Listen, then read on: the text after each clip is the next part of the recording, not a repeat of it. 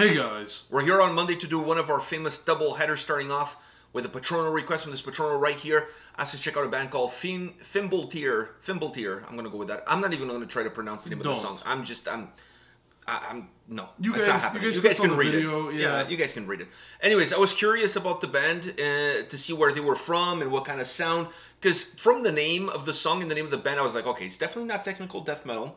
It's definitely not deathcore. Not power metal. Not metalcore either. So in my mind, there was a few options available, but I kind of wanted to make sure I knew what they were all about and where they were from. They're from. Want to get very surprised. Exactly, they're from Sweden, and they're a black metal, Viking metal band. Okay. So at least it gives you a Something ballpark of an idea. Yeah, it's not a genre that I'm unfamiliar with. Yeah. No, these are familiar territories. All right, so are you ready to check this out? Yeah. All right, let's do it.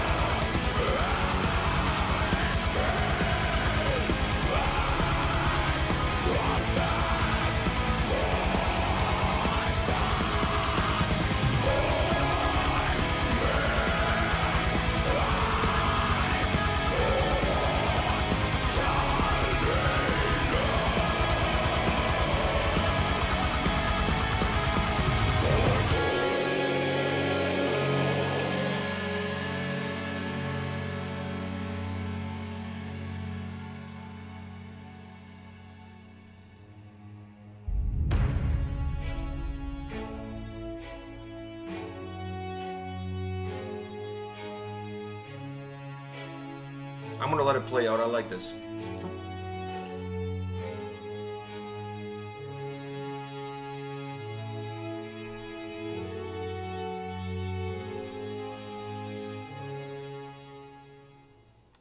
Oh, that was nice at the end. All right, so what did you think about this band, this song, this video? I like the symphony, not the symphony, but you know the orchestrations on the track. Yeah. The end was really nice there, but I'm talking like throughout the whole song, there was those parts where you felt like the kind of I don't know if it was cellos, but it was like one of those stringed one. That came through, and it sounded really, really nice. I mean, it uplifted the track, and that's what I expect. Give it more volume. Yeah, and that made it sound more epic. But that orchestra sound is what I expect from a band like this. You know, because darkened Viking, you know, metal like this, black metal. Yeah, you need that. I mean, that I think they're perfect combination, like a Viking black metal band with some orchestra in it to kind of lighten up a little bit in such a dark. Lighten up the edges, and it makes the song feel a little bit more opus. Makes it feel a little bit bigger. It makes it feel like the song is levitating a bit. Yeah, and it's a really nice shining light on the song. So I think it goes perfect together, and that's what you need on a song like this. So right away when I heard that, I'm like, I'm in my zone here. I'm in my comfort zone because this is just like something that would be on my playlist. Before I talk about the song, I want to say that the lead singer's t-shirt looks like some of the underwears that I have, like very holy. Yeah. It's my lucky ones. I don't want to get rid of them. The lucky underwear. I know, like pretty much it's one of these days are going to be just the string around my waist, and there's going to be pretty much nothing else. It's like a belt. Yeah, it's going to be just like a belt. But that shirt kind of reminded me of some of my Quackish. Some of the other shirts too. Yeah, but his was a little bit extra holy. His was like they put like cigarette burns. Yeah, his he went through. He's been through. The ringer with it. Let's just put it that way. And then he had the dirt on his face like the guys from 1914. Yeah, the beard too, eh? A little bit of the hairstyle too. Yeah, the hairstyle too. He really reminded me of the. Yeah, that was a little bit. I thought exactly the same thing. Reminded me a little bit of 1914. Now, as far as the song is concerned, a couple of things I want to mention. I really enjoyed on the guitar side. I wanted the song to be a little bit darker than what it gave me, and at the same time, I wanted the song to be more melodic than what it gave me. So I like it, but I wanted it to go more in those two different directions. When the song got more melodic, which after that pause there, you know, when there's that pause there in the song, and then right after it gets really melodic, the guitars get really melodic. I like that because that melody has some darkness in it. So you don't have to make a song that, if you want to create a song that's dark, you don't have to just make it like somber, almost like removed from light itself. You can still have some light in it, but allow the light to actually shine the darkness of the song. And I felt like that melody really shined that darkness of the song. There are a few moments in the first half of the track, if you're going to break the song into two halves, with that pause being the break, if you're going to break the song into two halves, in the first half, there's some parts where it gets really technical, where like he's finger tapping and whatever. Those moments I really enjoyed. It happened twice. I felt like it added something to the song. It broke the routine of the track. I really liked it. I wanted more of those two elements throughout. Maybe not necessarily in the forefront, but more the same way the symphonic elements were working, or the orchestrations were working as a layer in the track. I'd have liked to hear a little bit more of that melody kind of weave in. Not have like a specific spot where you're going to get it, but kind of weave in, so there's certain parts where it drops into the background and the song becomes, and that's where it comes the other part that I was saying, I wanted it a little bit darker. I wanted that part to move into the background and have more of a traditional black metal riff where it brings the darkness with a more driving force, and then allow that melody to weave back again into the front, covering that darkness of that more black metal riff and becoming more melodic, almost becoming like a melodic black metal song at that point, allowing the riff, the melodic riff to kind of weave in and always be there, but sometimes you can barely hear it, and then it pops into the forefront, and then goes back in again. I feel like it would make the song feel more dynamic. The way the song sits right now for me is very static. There's not a lot of movement in the track. I enjoyed it, but it didn't feel like it had the necessary movement. That pause helped the song. Believe it or not, I'm saying that the song is very static, and at the same time, I'm saying that a pause, which makes the song even more static, is actually what gives it life. But it is what gives it life because it reboots the track, and then that melodic riff that starts off right after is absolutely phenomenal. It's aces. I love it. What do you think about that before I go into my next point, which is the vocals? No, I agree with you. Oh, you're on board? I totally agree with you.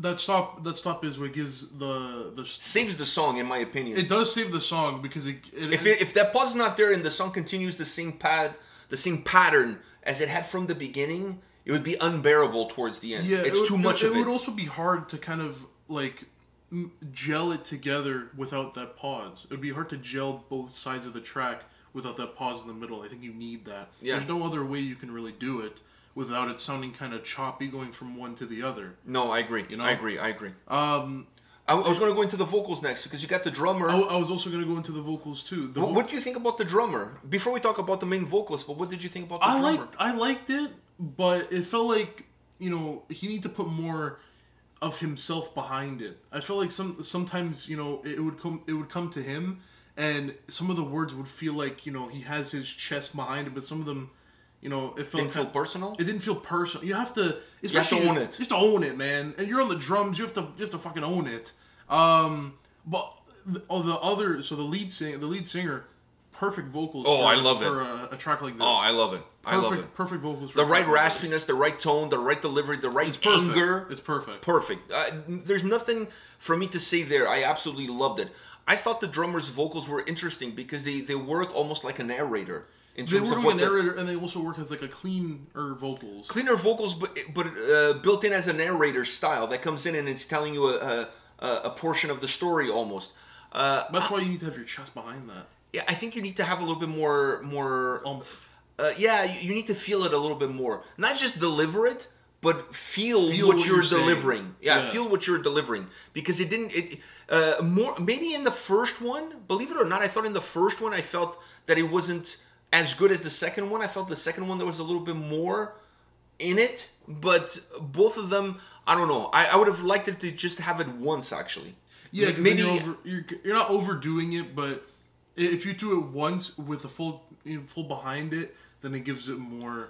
Okay, so this is what I'm going to say. Remove. I don't mind necessarily going to a little bit of a softer approach if you want to create a ebb and flow vocally on the song. I don't mind that.